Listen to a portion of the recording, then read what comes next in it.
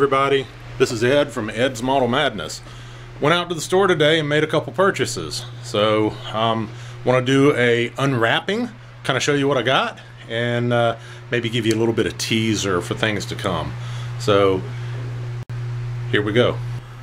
So I've read an awful lot about people doing, and I think they call it gold leaf or silver leaf or something like that, but they use, it's a foil that they use. Sorry, I'm trying to do this one-handed while holding the camera, but it's a foil that they use to try and do like the chrome trim on their cars. So I found this at one of my local craft stores, and it says that the foil is 0.25 millimeters thick, and it's self-adhesive foil.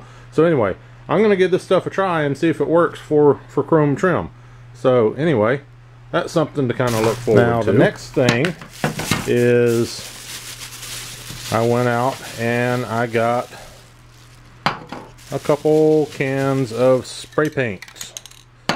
Now, why did I get these two colors? Well, I've got a Snap-Tite Camaro that my children had given me several years ago that I haven't built yet, and I want to paint it. I chose this color for that, so that's going to be one of the upcoming projects. And I've got a Dodge that I've been working on, and I'll show that to you. It's sitting over here on my my bench. Color Me Gone 1964 Dodge 330 Super Stock. Now this is actually a build that I'm doing for a friend of mine. This is his model. I told him that I was going to build it for him, and I've actually started. As you can see, I've got the engine, the interior, I've got the paint job done. I'm just not real happy with how the paint turned out. And since I'm doing this for a friend of mine, you know, I want it to look good. So I'm going to sand this down. Not sure if I'm going to sand it all the way down or not, but especially the side panels. They just don't look good at all.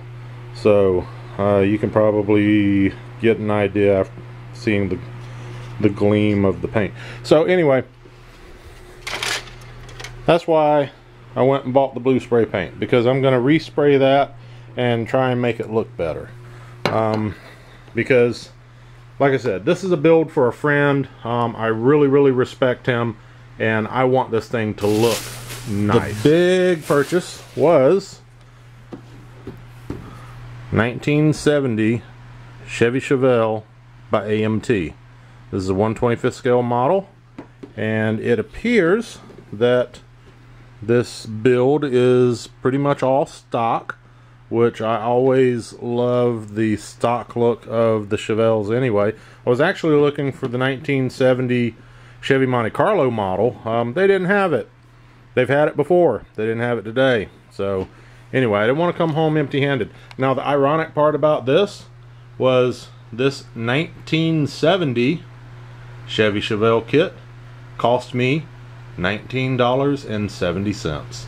I'll do a kit review here soon, open it up, show you what's inside, all that. But for now, just a real quick video, let you guys know that, hey, I'm still here, and everything's going well, just really busy. So just trying to stay out there, stay on everybody's radar screens, but keep looking. I promise I'm going to put more videos out soon. I appreciate all the new subscribers that I've gotten recently. I mean, I have gotten a ton of new subscribers. A lot of you guys out there in the community, I appreciate all your comments and everything. Thanks for watching.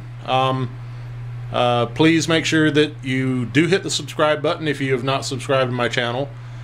Thumbs up if you like my videos, and go ahead and hit the notification bells if you don't mind me blowing up your inbox when I do publish a video, so that you can kind of follow me and see what's going on.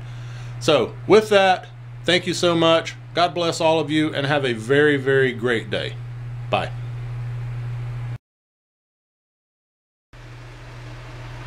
Hey everybody, Ed from Ed's Model Madness, and just wanted to kind of do an unwrapping. Went out to the store today and actually bought Guess I need to reshoot that again.